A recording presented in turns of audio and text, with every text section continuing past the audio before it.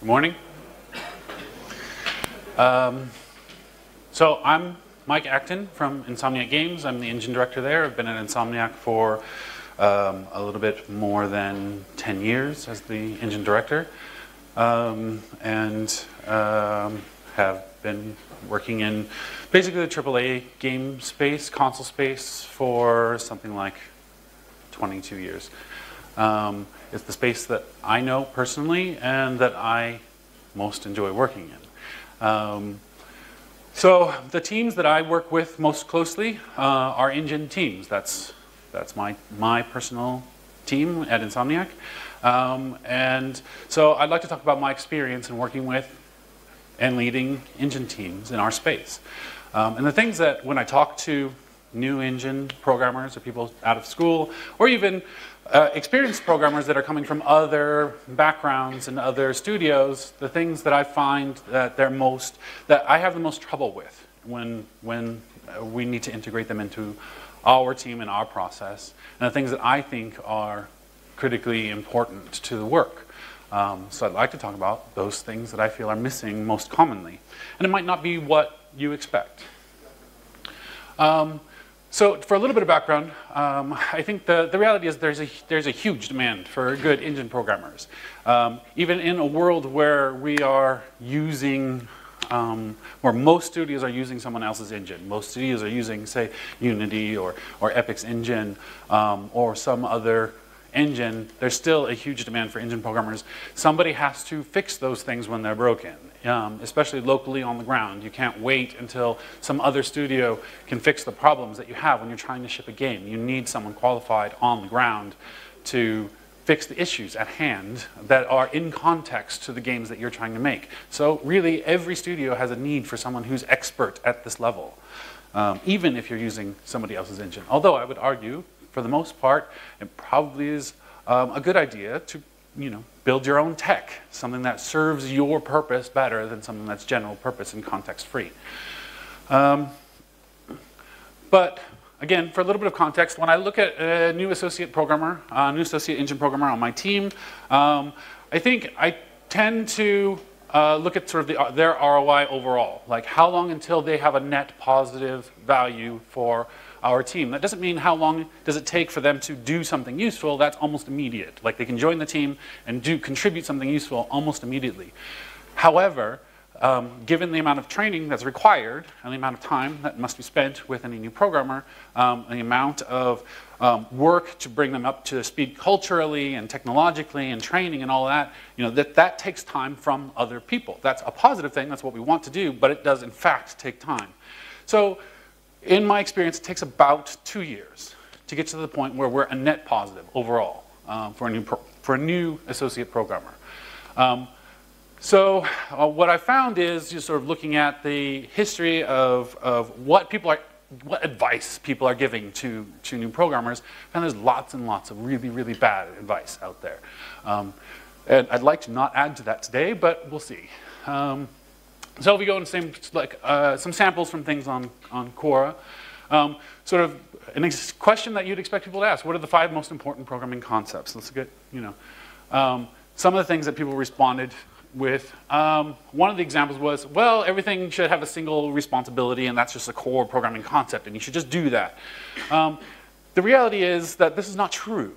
We have lots and lots of things in reality, practically speaking, from an engineering point of view, that have more than one responsibility because they must, because it is more efficient, because it makes more sense, because that combination of things is in fact the most likely scenario.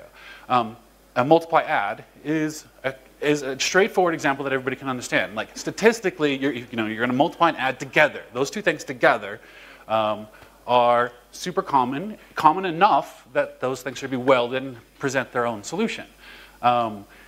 The fact that you could do multiply and add separately has no value. Like it has no intrinsic value to do that separately. The value here is to take the most common problem. What is the most statistically common thing that you're going to do, and that's the thing you're solving for, not the statistically unlikely scenario. Don't reinvent the wheel is another common piece of advice you might hear. This, again, is total nonsense. What we do often is reinvent the wheel in order to learn how the wheel works and make our own adjustments to it.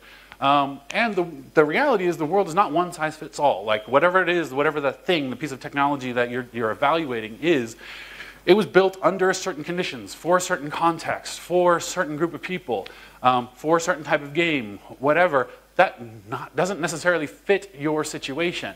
And so you may have to create something that works better for you. So spend a lot of time reading, more time practicing reading than writing code. I think this is generally good advice. Like you're going to spend a lot of your practice and a lot of your career reading code. So this is generally good advice. But it's misleading because I think what the advice is giving is you should be able to read code as though it is something like a book that you can just read through and make sense of. But that's not the skill. The skill is not my ability to read C++ or my ability to read Python or my ability to read in this language. That's not the skill. The skill is looking at that and inferring from that what the concepts are, what the constraints are, why it was built the way it was built. That's the skill you need to practice, not the reading part. Another piece of advice that's common is, you don't have to recode anything if you plan and design first, right? Get those requirements out, design it first, and you won't have to recode anything. All right, this is, calling this nonsense is sort of generous. You're never going to have all those requirements up front. Like that's not a thing. That's not a thing in the real world at all. We learn as we go, and you're working with the team, and they're discovering things, and you have to make those adjustments. You use the best knowledge you have, and you make the best decisions you can with the knowledge you have. You don't ignore those things, but you can't assume that nothing new will come about either. Write in such a way that the next programmer picking up your project can actually read and understand your code. So again, this is generally good advice. Like there's nothing wrong with it, inherently, but it is misleading. Because how this advice is usually wielded is to assume that the next programmer in line, the next person that's going to be reading your code is an idiot. So you should write it in such a way that an idiot could read it. And that's not true, right? The people that you're generally going to be working with, the people on your team, you assume that they're smart, right? Assume that be generous with your assumptions on who that programmer is going to be. And assume it's you in the future. What you want to do is give them a hint, right? Assume that they're smart, make sure that they can get to the place that you got in order to write that piece of code. Give them context, give them information, give them a model to work with and how to build that model in their head. But don't assume that they're an idiot. Abstraction. So everything, I won't go into this, but everything is about how we can abstract things more. And really, what we are doing is we're engineering in reality. Right? We have real problems, real hardware, real data. We need to work in the reality that we're dealing with. I am not engineering in an imaginary fairy tale land, right?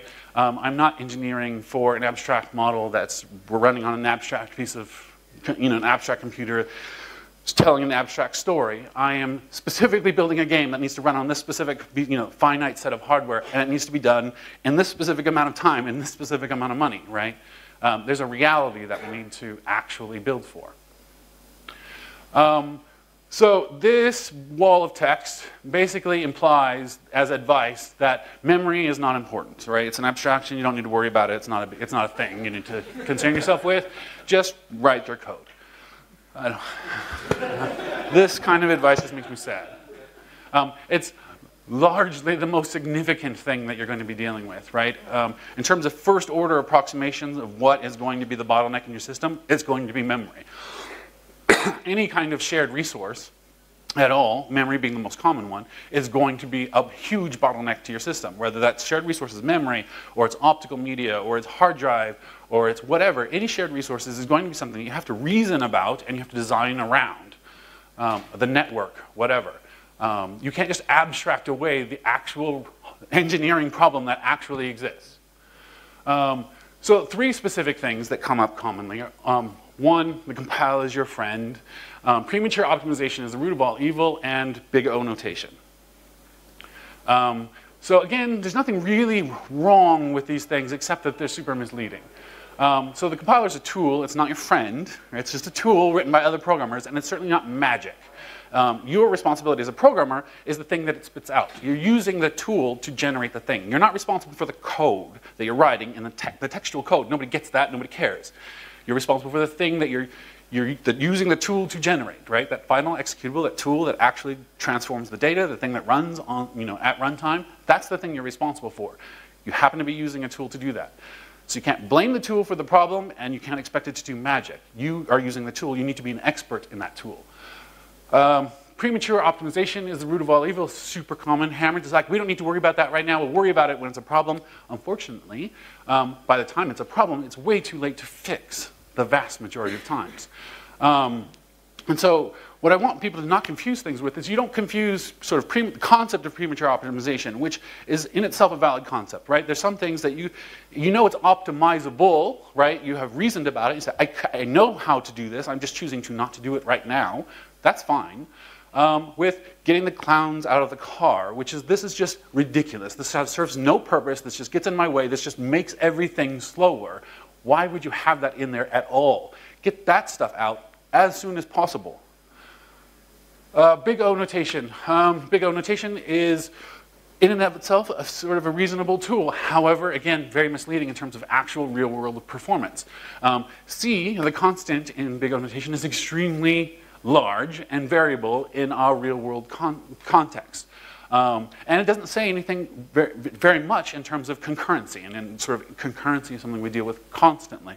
So we need to rethink sort of how we model how we internally model performance estimates. And this sort of thing that we're taught in terms of analyzing a sequential operation of things without consideration of the actual cost of that C, of that constant, is not a good model for actual performance costs. So as a team, as an engine director, what can I be expecting? There's lots of individual sort of skills that I would like to see. Technical skills like understanding how the OS works, understanding how CPU works, the GPU works, understanding how memory buses work, having experience with SIMD, being able to read and write assembly fluently, and researching some area of expertise. You have some domain expertise and that you are actively researching it. All these things are sort of basic expectations that I think somebody should have. This is not what I'm talking about today. I think the real problem I see with engine programmers is something much deeper than these individual technical skills. And that I find that a lot of people are essentially incompetent in three fundamental areas.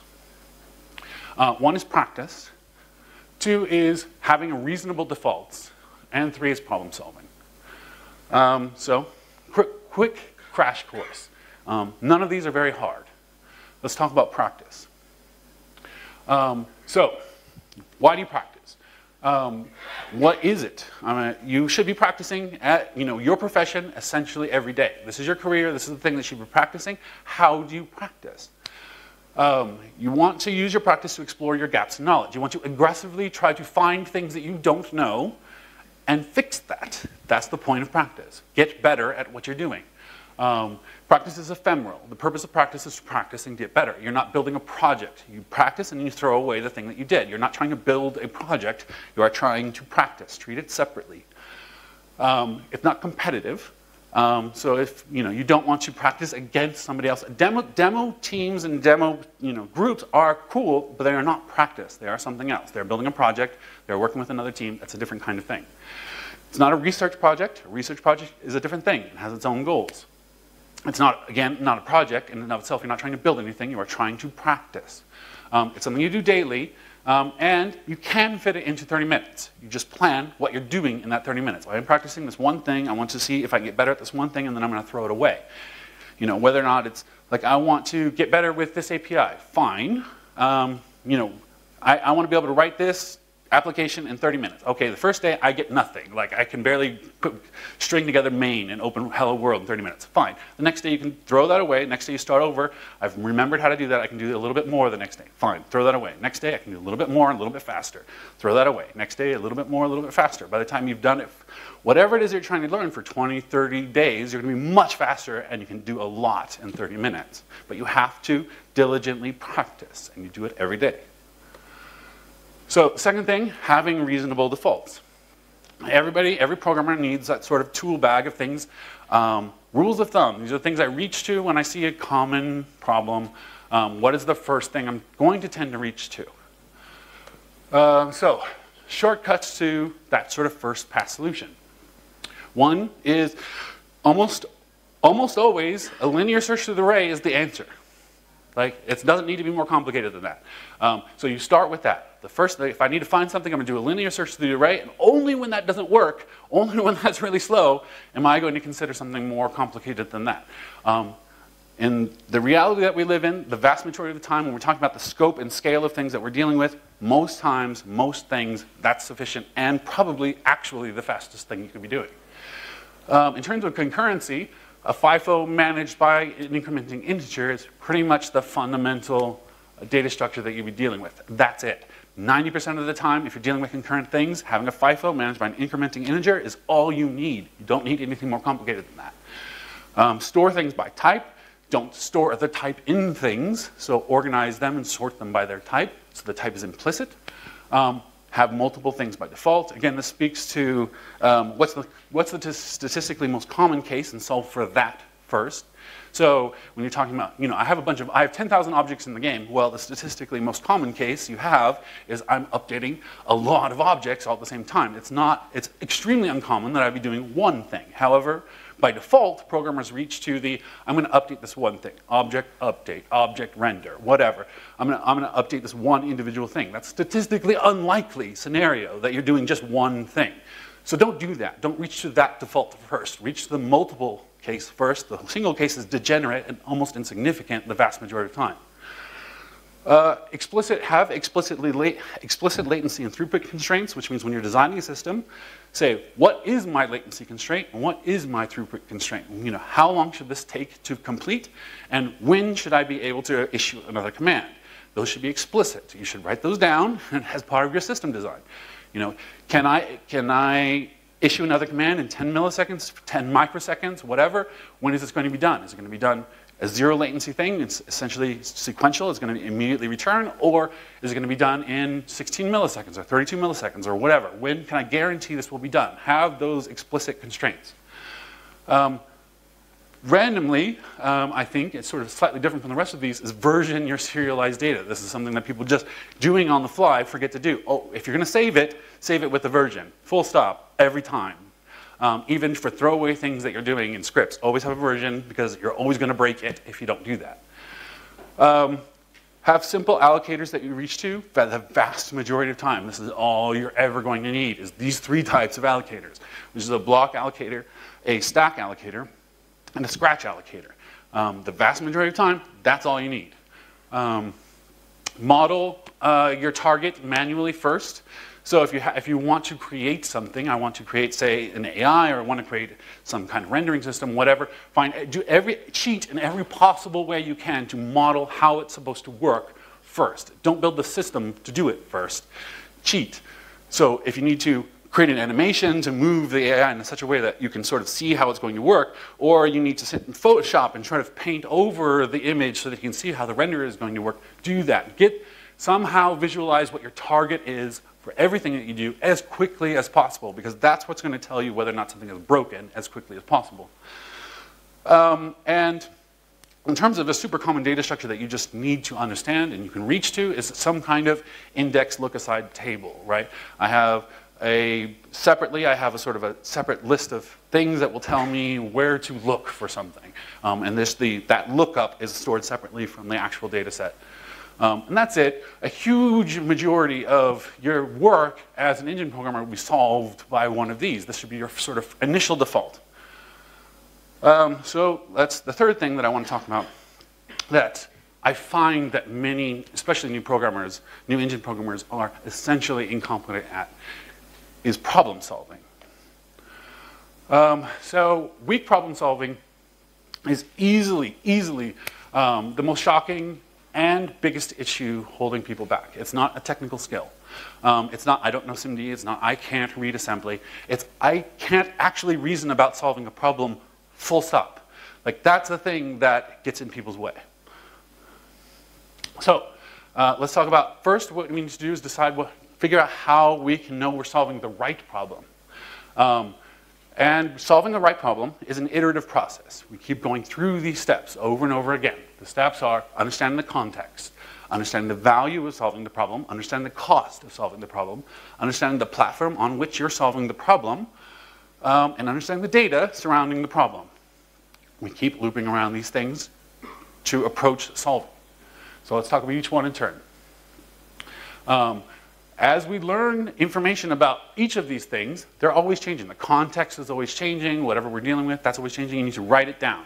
You need to have a process of literally writing it down, because you will forget, and you won't remember what's actually changing. Same thing with value or cost. All of these things are important and changing, and you need to physically write them down somewhere. Talk about context. So what I mean by context, I mean context is all those things that can be assumed to be known. Like when we're conversing about the problem, we both assume something is true. So that's the context in which we're working with. We assume that we're working on a racing game. Like we don't have to keep talking about that we're working on a racing game. Like we just make that assumption. That's the context in which we're speaking. The more context we have, the better we can solve. The better we can make the problem, the better we can solve the problem. So we need to be working in more context, not in less context. And this, I think, is a trap for most engine programmers specifically, but programmers in general, is they try to remove context. They try to make it more generic, more general. What most programmers tend toward is they want to essentially make a compiler, right? They want to create lots of little pieces that somebody else can solve the problem. So what I find is I present a problem to an engine programmer. I'm going to pick on you. I present you a problem. I say, here, solve this problem. You say, all right, cool, I'm going to solve this problem. How I'm going to solve this problem is I'm going to create a component system where I have a lot of little pieces, and I'm going to give that to somebody else so that they can solve the problem. So really what you're doing is you're creating a system so that you avoid solving the problem. You're giving it to somebody else to solve. So what's actually happening here is you're creating a new problem, right? They now have to not only solve the original problem, but they have to solve the problem of all the stuff that you created. Like, what does it mean? How does it work? All that context, right? They have to solve that problem. So you've actually made the problem much bigger by doing that, instead of just solving the problem in the first place. And it's actually harder to solve the problem in that sort of generic space than it is to solve it in context. An example I can give is, let's say you have ladders in your game, right? And you're creating a tool to place objects in your game. There's two choices here. One is a very context-driven choice. So I can imagine a scenario in which, say, I just mouse over the screen and all the places that could legitimately have ladders, right? Highlight where a ladder is, and I just click on it, and boom, there's a ladder goes. That's because I have the context. I know I'm dropping in ladders. I know what the rules for ladders are. It's very simple. It requires very little in terms of sort of cognitive load on the person trying to use it. That's an example. An example with very little context is more generic. I just have a way of placing models in the game. And separately, I have a way of assigning components and behavior to things separately. So in order to place that ladder, what I need to do is sort of rotate load in an object that kind of looks like a ladder, rotate it into place, find it, snap it into the correct location, double check that it's correct, maybe move it, find out that it's not quite snapped to the next level, whatever, and then I need to go and find some ladder-ish kind of components and attach them to that and do all these things in order to actually create a ladder. That's because I removed all of the context that I'm trying to give. The more context that we have, the better we can solve problems. So one thing that should be self-evident is that different problems require different solutions. So if we have, what you don't want to be doing is trying to fit a solution to a problem, right? You don't have a list of solutions. You don't say, which one of these design patterns works here, right? What you want to say is, what is the actual problem I have? How do I solve it? You're trying to find a solution to a problem, not fit a solution to a problem. And if the problem changes, if something fundamental about your problem changes, let's say I go from 100 objects to 10,000 objects in my game, you now have a completely different problem. So the solution is self-evidently different. If you're trying to build a game on a 6502 versus you're trying to build a game on, a modern high-end PC for Oculus. These problems have very little in common except that they're a game. And so they require very different, vastly different solutions. That should be self-evident, right? And yet, the tendency for programmers is to say, well, I can solve this problem generically without sort of considering the hardware, or considering the platform, or considering all, like that's literally not true. That's impossible to do. So in general, as engine programmers, right, we want to identify what our users' needs are. So we watch them work, and this can be other programmers. We can watch them work. How do we use these APIs? It can be artists, designers, whatever. We can look at what data they're transforming, right? Everybody, the purpose of any program that anybody's using is to transform data. So, you know, an artist is maybe transforming those sort of mouse clicks to a model, or maybe using models and transforming this to groups of other models, or whatever. You know, so to get a better understanding of what data they're working with. Animators, similarly. And you want to be able to describe what their concrete goals are. This is what I want to do in as plain a language as possible. This is what I want to accomplish. You don't want to describe it in terms of features as an engine programmer. I'm not trying to build feature X. That does not help anybody. You want to say, what problem am I trying to solve for you? This is the workflow in language that everybody can understand. This is what's going to happen. So we also need to identify what the constraints we're working with are. So in context of building engines and tools, you know, what are our constraints of iteration time? How long can this possibly take to be useful? Like if I give you a tool and I say you're going to build textures, there is a constraint. You maybe have not articulated, but there is one. You need to figure out what it is. If it took you, 2 minutes to build this texture, is that acceptable? Like if all the artists and all the textures, it took them 2 minutes per, is that acceptable? Okay, maybe, maybe not. If it took them 2 years to build that texture, would that be acceptable? Right? Probably not. It's self-evident that that would not work. So there is a line, right? There is absolutely a line there. What is it? Identify it. Write it down. Then maybe shrink it a little bit to give yourself some room. Some other constraints that are useful to consider are learning, right? Sometimes we do things because we want to learn. That's essentially research constraint, right? I want to find something out. I want to explore this space. Well, then the constraint is, have you learned something about that, right? Have you actually researched this area? The point is then, that's a separate problem. Research problem is not a production problem. Those are entirely separate problems, and you should be treating them separately. Other constraints that you certainly have are size constraints. How big could this possibly be, say in memory or on disk or whatever? There is a limit. There is absolutely a limit. You need to identify what it is. If this model is 50 gigs, it's probably not going to work. Full stop. Like everybody would agree it wouldn't work at 50 gigs. Where arguments come is where the line is, right? How small does it need to be? And so you can't just ignore the problem, right? You can't just say, well, it is as big as it is. You need to actually know what the constraint is in order to design a system and engineer a solution to the problem. Similarly, speed. How long can the system take at runtime, at build time, to iterate on, whatever the speed constraints are, though you always have those constraints. Those constraints exist. How long does it, can you take to do all of these navigation queries? There is a limit. Is it acceptable if the latency is 2 minutes long to get this navigation query back? Probably not. Okay, so we all agree there is a limit. What is it? Let's write it down, let's figure it out, and then we can engineer for that limit. And similarly, correctness. People assume, I think, incorrectly, that correctness is always the thing that we need to solve for and that we must be perfectly correct. I guarantee every single person in this room, every single thing that you've ever written is not perfectly correct, right? There are flaws in all the things that we do. There are bugs, there are logical errors. That's part of the process of writing, right? That's part of the process of writing professionally and trying to ship on time. And sometimes we miss things. So we accept that there's a certain amount of incorrectness that's acceptable in what we do. It's going to happen whether or not you like it. So you have to figure out what the level of acceptability is for your system. How correct must it be? How many findable bugs are acceptable? Because honestly, there are more bugs than you can possibly find. So you have to. That is the only gauge you have for how many bugs you haven't found yet. So some common traps here.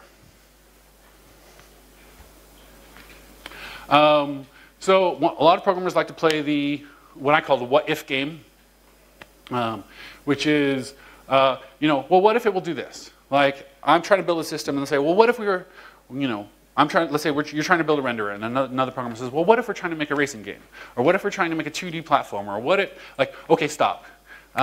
Because are we actually trying to do that right now? Like, if that's important, if that decision actually makes an impact on the engineering design of what you're doing, then it's worth stopping and making that decision today.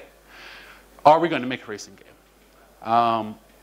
And then, well, we don't know if we're going to make a racing game. Okay, what are the odds that we're going to make a racing game? If we can't actually decide that, then we can't actually engineer for the solution at hand. So, are the odds 50-50? Are the odds 80-20? What are the odds that we're actually going to do this thing? And you have to make decisions, engineering decisions based on those odds, right? You don't have perfect knowledge, but you have to know. What you can never do is just, I'm trying to build the thing that does all the things all the time. Well, one, it's not possible, and two, it would be complete garbage. So when you hear people playing the what-if game, there's certain questions that you need to ask practically. One, do you have an actual concrete example? Is there an actual case in reality under which we would actually do or see this thing, and how common would it be? Can we test for it? Can I put a test in to see if this actually happens? How much experience do you have with the problem, or are you just making stuff up? Understand also concretely that if you solve problems you don't have, you are definitely making new problems. If I'm sitting down, I'm trying to make a 2D platformer, and we're saying, well, what if we make a racing game? So, okay, I need to expand it to also support racing game engine. I'm creating a whole new set of problems, right? A whole new category of problem space in the racing game category that I don't actually have right now, right? I don't actually have in the game that I'm trying to make. And those have to be tested, those have maintenance costs, those have to be managed, those are bound to impact the current game and reduce the quality and cost and research available for the current game. All of that is true. Now, if you are going to make both, fine, you engineer for that, you deal with it. But if you're not, you're just creating cost and time and energy and waste that's just not necessary, and you solve both problems worse. Future-proofing. You will often hear programmers say, I want to future-proof this. One, it's a complete fool's errand. You cannot future-proof. Nothing anybody wrote 50 years ago is still running in games right now. Nothing anybody wrote 20 years ago is still, you'd be hard-pressed to find a lot of code written for PS1 that's still running today. Things change quickly. And everything that you're doing right now will be almost useless in 20 years. The industry changes, the hardware changes, the approaches that we do changes, everything changes. So except that whatever you're doing now will radically change over the next 2 decades. Fine, that's just what we do. So know how long a lifespan you expect for the system that you're building is. Is it 1 year, 2 years, 5 years, 10 years, 20 years? Whatever. Pick it, decide it, and then if you're really serious about it, put a perforce or whatever, check-in, system in there to just delete it on that day. Right? We're saying the lifespan of this is 2 years long. On 2 years from today, it's going to go in there and delete this code. So you better have replaced it by then. If you're not super comfortable with that, then you might want to expand that date a little bit, right? And commit to 5 years or whatever. And it's always going to be longer than you think, right? Oh, I'll replace this in a year. That seems unlikely. It's probably going to be more like 5 or 10. But know what the upper limit for the lifespan of anything you do is. The future is unknowable. I mean, that's just a general fact. We couldn't predict. We could only predict in generalities of sort of where we would be today. Everything is much different. The combination of all the change that happens in the world is much different than we can individually predict. So we just need to accept the future as it comes and make adjustments, and not believe that we can create something that's going to withstand all the changes of the future. That's simply not possible. Another thing that programmers, I think, fail to consider is that you, as an individual programmer, as a human being, and as a person who researches and studies and practices, will be much, much better when the future comes. Right? In 5 years, you will be much better at your job. In 10 years, you will be much better at your job. So whatever solution you have today, trying to prepare for that future you, in 5 years, in 10 years, will almost certainly think that was garbage. That was a dumb idea. There's no way we should have done that. That was awful. That didn't consider all the facts. I was a horrible programmer back then. Accept that truth, right? You will be better. So just assume, solve the problem at hand today. You're doing the very best you can with what you have right now. Solve that problem the best you possibly can, and accept that the future you will solve the next problem better. And people are creative, right? If your goal is to say, I want to create something where where I don't want to be too specific because I don't want to box people in, like designers or artists or whatever. I don't want to box them in, and I want to give them lots of options. Look, the reality is the more specific that you give them a solution, right? So this engine only does this one thing. It only makes this one type of game. I guarantee you. You put some designers and artists on that, they will make other kinds of games. They will figure out how to make it work. People are uniquely creative, especially in our industry. So this is not a problem in reality. People will find a way. And in fact, often it'll be better because they could use the constraints of a specific system that you design. Another common trap amongst engine programmers specifically is trying to oversimplify a problem. Or conceptually oversimplify a problem. And the reality is you can't make a problem simpler than it actually is. You can't say, I'm going to abstract this away so I can make the problem simpler. The problem is as complicated as the problem actually is. If there are real variables that really impact the problem, those don't go away because you wrote a class. Like those variables are real. You know, the disk of the hard, you know, the speed of seek on your hard drive impacting how fast you can stream is a real hardware problem that you really need to deal with. You can't abstract it away. The concept, you'll hear programmers talk about, well, abstractions are leaky. Well, no, reality, it's not that abstractions are leaky, it's that this is how reality works. Right? This thing is dependent on this other fact. I can't simplify that. That is just a complicated problem. Another thing you might hear programmers say is, well, you know, all these other programmers sort of hacked up my design or had to put all these hacks in it. And they're sort of ruining my API or ruining my system with all these hacks that they put in. Look, if they're hacking in your system, they're putting all these changes in it, the problem is not with the hacks. The problem is with your design. Like they clearly were trying to accomplish something, many things potentially, that you simply didn't account for when you built the system. Now, either that's because you ignored the reality that they actually had and you were trying to over-abstract it or oversimplify it, or that the problem's just changed over time. You know, one of those things, two things is probably true. But regardless, the problem is not with the hacks. The problem is with the design, and the design is the thing that should be addressed. You need to know where your data is coming from, right, generally. Look at the entire pipeline of data, right, from the source art, from the concept art, from wherever, the whole pipeline. You need to understand the entire workflow, and then you need to examine the data, you know. Look at what's coming out of Maya, look at what's coming out of whatever tools that people are using, look at the texturing, any tool, look at how that built data is working, right. Examine the data, look at what's happening in runtime. Find a way to dump all the data for various systems that's happening at runtime, examine it, look at it.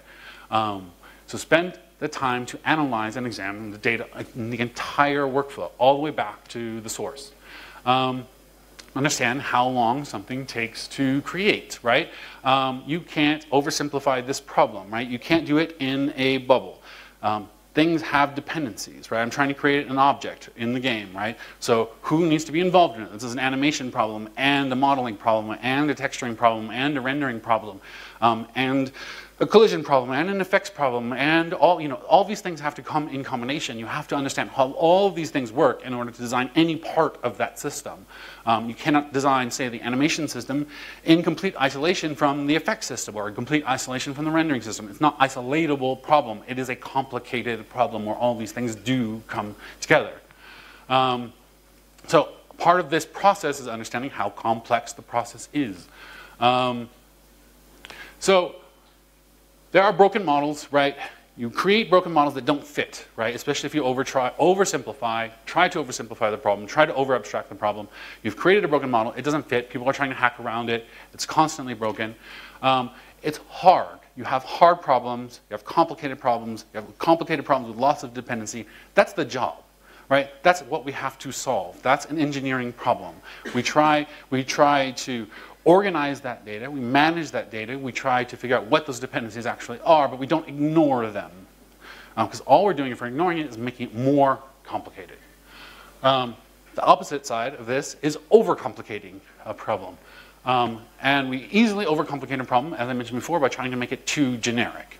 So I am, in effect, as a programmer, trying to create a new compiler, right? Whether that's through a component system, or that's through visual scripting system, or that's through an API that I'm creating for other programmers that they just call, right? I'm effectively just creating a poor compiler. without context. And what I need to do is, in fact, have as much context as possible. Another thing that happens commonly amongst programmers, especially coming from an object-oriented background, is trying to sort of solve their problem through telling a story.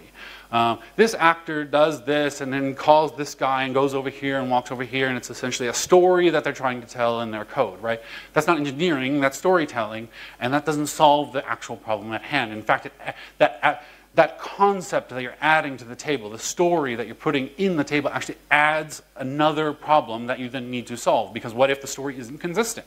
Well, then I need to rename things or move things around to make the story consistent. You're trying to solve a story consistency problem for a story that didn't need to exist in the first place. Using generic or making something generic as an excuse, as I mentioned, to not actually solve the problem. I'm just going to make a generic solution and let somebody else solve the problem. Your job as engineers is to actually solve the problem.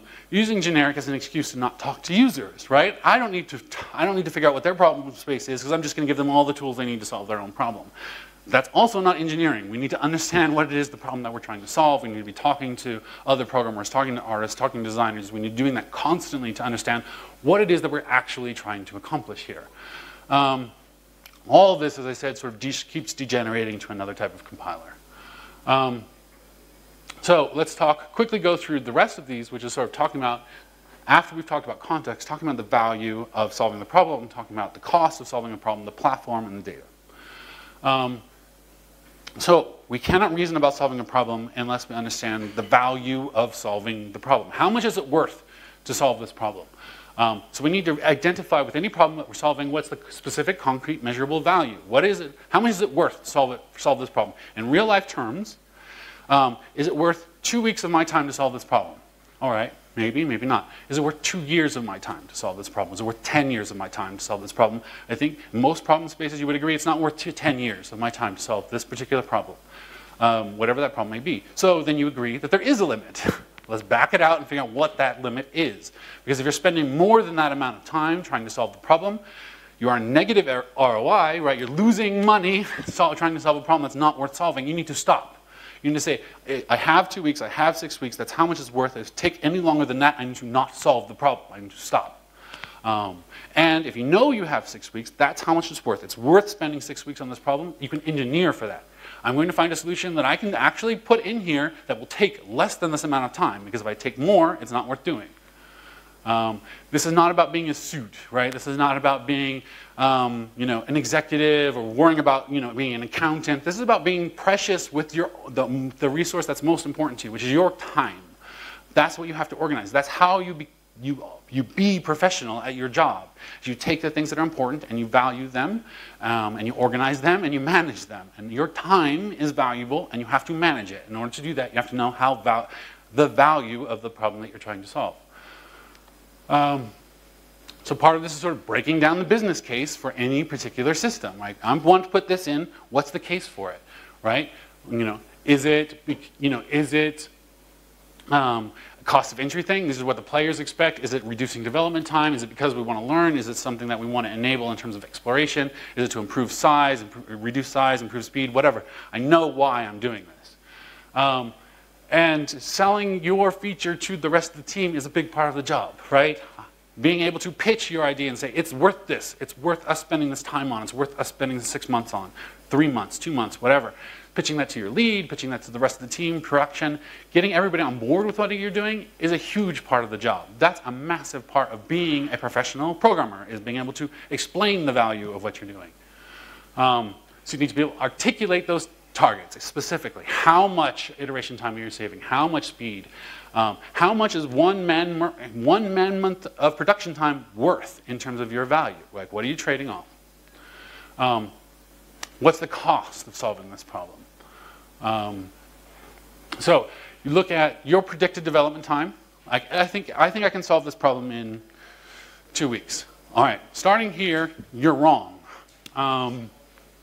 Everybody wants to be much better at predicting how long it's going to take them to solve a problem. You can incrementally improve your ability to predict, but at the end of the day, the only things that you can predict with significant accuracy are the things you've already done. If you're doing something new, it's very difficult to predict exactly how long it's going to take. However, if you work from the backward, if you work from the other way and say, I have 6 weeks, it's worth spending 6 weeks, you can now start to engineer a solution that can be fit into that time. So we start with, okay, I have 6 weeks, what can I do in 1 week? Because I need something in the bag. I need to make sure that if I get to 6 weeks and I don't have anything else, I at least have this one thing. So you start with plan B immediately. What can I do in a sixth of the time so I have at least something in case everything else fails? So as a programmer, think about, you're going to spend 6 months on developing the system, right? Or 3 months or 2 months or whatever. When you get to the goal date, the game has to ship. There's no question about whether or not this game is shipping. Your system is broken or not, this game is going out the door. Your system is broken right before goal date. What are you going to do on that day, right? You're not going to say, well, I have 3 more weeks to make this work. No, you're going to hack the crap out of this to just sort of make it work in the time that you have. Okay, whatever that thing you would do at the last possible minute, do that first so that you have that in the bag, and then you can work on what you think is a better solution, right? Based on the time available. You also need to be constantly considering what the opportunity cost is, right? Anything that you're working on, any time you're spending on something specific will mean that if that's time you cannot spend on something else. So you need to be constantly vigilant about where your time is going. Maintenance cost, however, is the real cost over time on anything that we're working on. We will spend the vast majority of our time maintaining systems that we have made or somebody else has made. So that's the thing that you need to build into your estimates at the beginning. How much will it cost to maintain? How can I minimize the cost of maintaining that? How can I get myself completely out of the loop in terms of maintaining this? How can I build reports or something so that people can solve their own problems quickly and not have to bring me in? How many bugs are likely to occur in the system? That's based, you have estimates based on how connected is this to other systems. The more connected it is to other systems, the more likely it's to have bugs, the more likely it's to crash, right? There are estimates that you can use to determine how much the maintenance cost is likely to be. You can look at statistics in terms of your maintenance costs on systems that you've already developed over time, over the last few years. How does that, how can you use that to predict what the maintenance cost for this system will be? That's part of the real cost of developing a system. So if you can't reason about the maintenance cost, you don't have no idea how much maintenance this is going to take. You're spending resources, you're spending your time that you don't actually have, right? You're just saying this will take 2 weeks, and that's the whole cost. You're committing, but in reality, you're committing to this whole bunch of time, this whole bunch of resources in terms of real life maintenance that costs real money and real time, and it takes away from other projects that you haven't accounted for, that then at that point wasn't budgeted. So sources of maintenance costs. How do you determine what are the things that are going to cost you maintenance? Data is changing. I didn't realize the data changed. I didn't realize we went from 10 to 10,000 objects. I didn't have any system in there to track that. The requirements changed. Something has to change. I didn't have any system for tracking that the requirements or how people use this actually changed. I have constraints changed. I had no way of communicating, the limits of this, and somebody kept bumping them until it broke. There's untested parts of this. The transform is super complicated. A bunch of things came together, and they found a new and unique way to break the system. Right? That happens all the time. Unexpected use cases, dependency changes. So I'm relying on some other system, and the other system changed. Bad inputs. Somebody built something that I didn't expect. Just usage training, right? I built a system that's complicated and I have to train people, and we have new people that come in and I have to spend time teaching them how to use it. The infrastructure itself changes, right? We're built on top of, we're built on top of Chrome, and Chrome sends an update and that changed. Or we're built on top of Windows, and Windows sent an update and that changed. Or DirectX or whatever, the infrastructure that we're built on top of changes.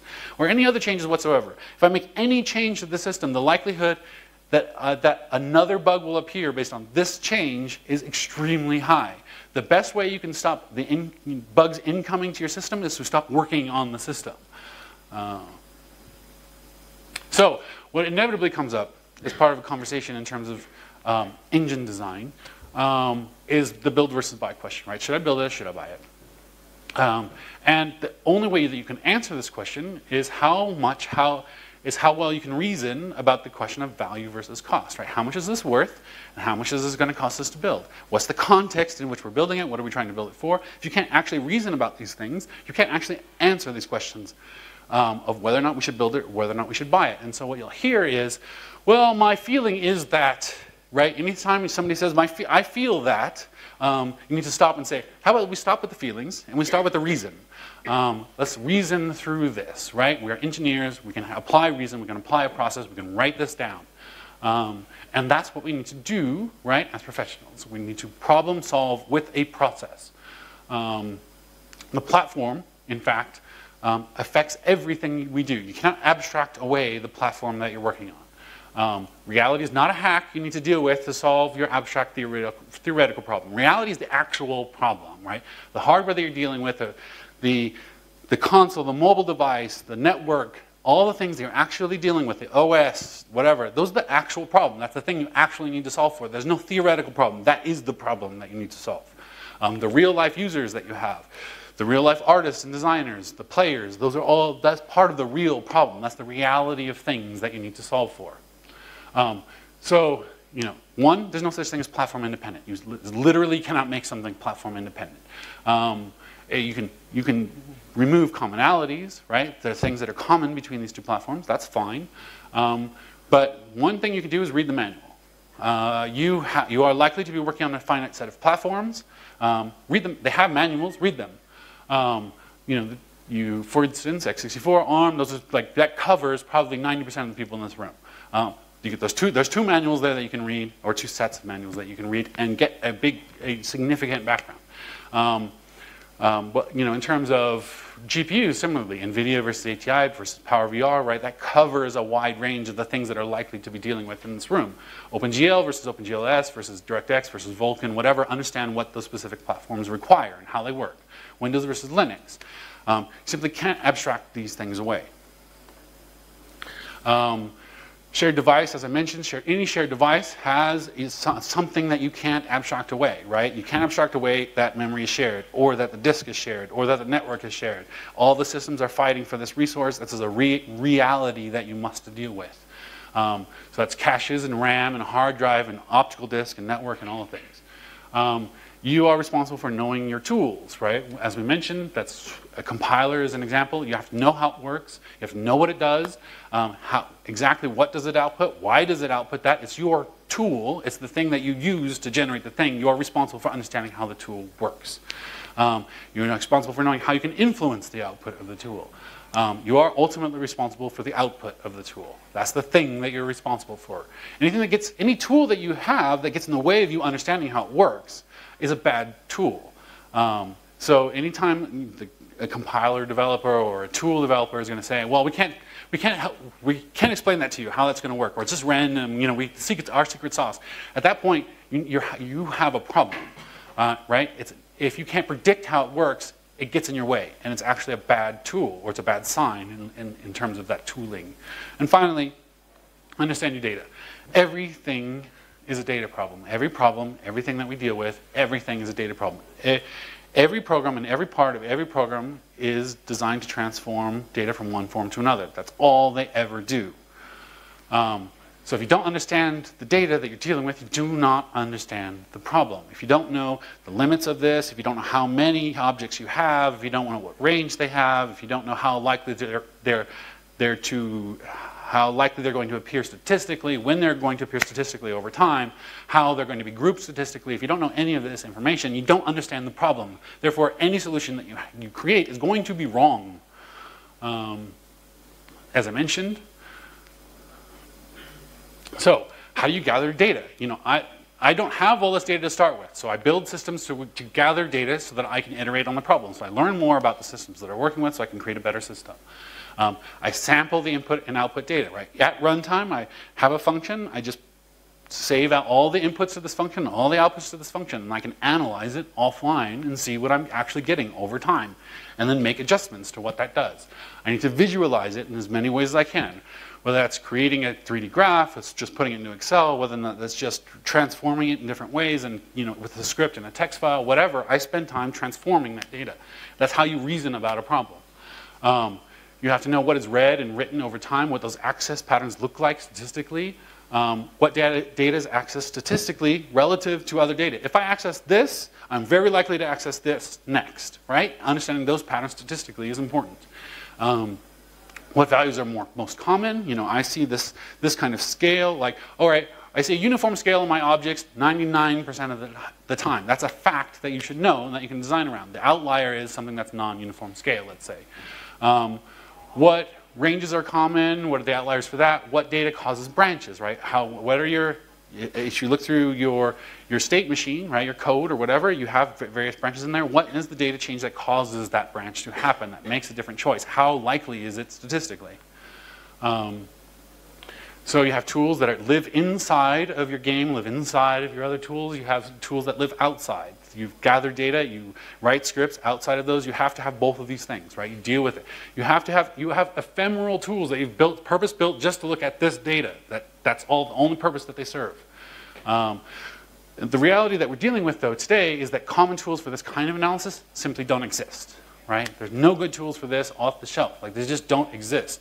We spend so much time as an industry building tools to how we can refactor our code or look or step through our code or step through the text or move the text or collapse the text. There's so much time and energy as an industry collapsing text. But almost no time solving the actual problem that we need to deal with, which is analyzing our data throughout the whole process. So you're inevitably going to have to create your own sort of ad hoc tools for this analysis. But that's fine. That's what you do. So, as I mentioned before, we want to get all the clowns out of the car, right? So basically, look for any unnecessary work. So this is work that just simply has no reason to be done, and don't do that. That is not premature optimization. That is just stop doing the stupid things, right? If it's dumb and it has no reason, stop doing it. So only solve the problem and do nothing other than solve the problem at hand. So what is it that I expect engine programmers to know, right? In order to solve the right problem, I expect them to understand what the context of the problem is, what the value of the problem is, solving the problem is, what the cost of solving the problem is, what the platform is and how that impacts solving the problem, what the data they have is. I expect them, in short, to understand how to solve a problem. I also expect them to have reasonable defaults for how they approach problems. And I expect them to know how to practice well. And I hope that over time, this will take, say, that 2-year time frame and shrink to closer to a 6-month time frame. That's my hope. And that's where I'll leave you. So, any questions?